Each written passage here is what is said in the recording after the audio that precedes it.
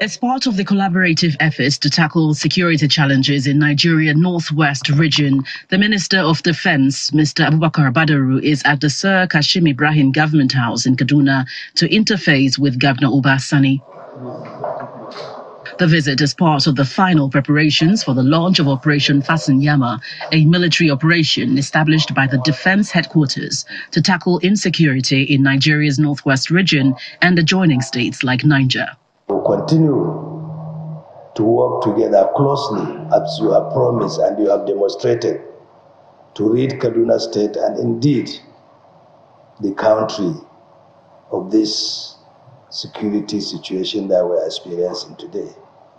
We have seen tremendous successes in the last few months, and we will continue to maintain the tempo with your support. We will continue to push, and our troops are ready and willing to fight this to an end. Commending the federal government for the commitment to tackle insecurity in the northwest zone, Governor Sani stresses the need for a strong regional collaboration to address the multidimensional challenges of insecurity confronting northern Nigeria. We understand and appreciate the need for a strong collaborative framework toward tackling challenges of insecurity. We have nurtured a strong collaborative framework with security agencies, along with streamlined intelligence gathering and strategic coordination of security-related matters in Kaduna State. Since assumption of office, I have been in the forefront of the push for the development of a common strategy and operational plan by northern states to tackle insecurity.